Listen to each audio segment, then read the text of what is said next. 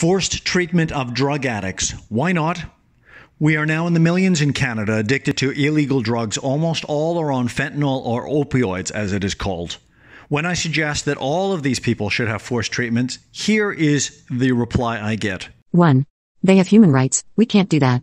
2. The Constitution does not allow this. 3. They are making a choice. 4.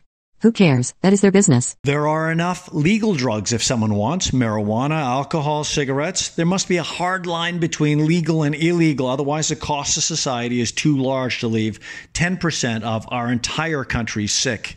The Constitution does not protect a person to carry out illegal activities, so that argument is wrong. If we leave all these people addicted, they are sick, not working, and we have huge costs to pay. Welfare, housing, health issues. All of them create a crime spree, including theft and violence directly and by organized crime, given billions of our money that comes back as shootings and a further spread of this poison into our schools and working population. This is exactly what China, the exporter of this, wants. Chaos in our country and millions turned into permanently disabled persons. 21,000 died over the last 5 years in overdoses in Canada. The estimate is that 80,000 will die with health failure, stabbings, shootings, and overdoses related to opioids over the next 5. In the interest of public safety and families and all people around illegal drug addicts, we must treat these people.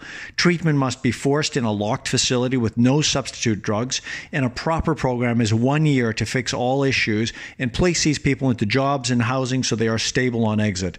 This is much cheaper than leaving these people for years like this. It is also a humanitarian crisis. None of these can choose to come off opioids. They are not making a choice. They are trapped by a synthetic poison. It is so addictive they cannot leave it on their own. It is therefore our duty to pick these people up and help them. We can't let them die on our streets or walk by. That is not who we are.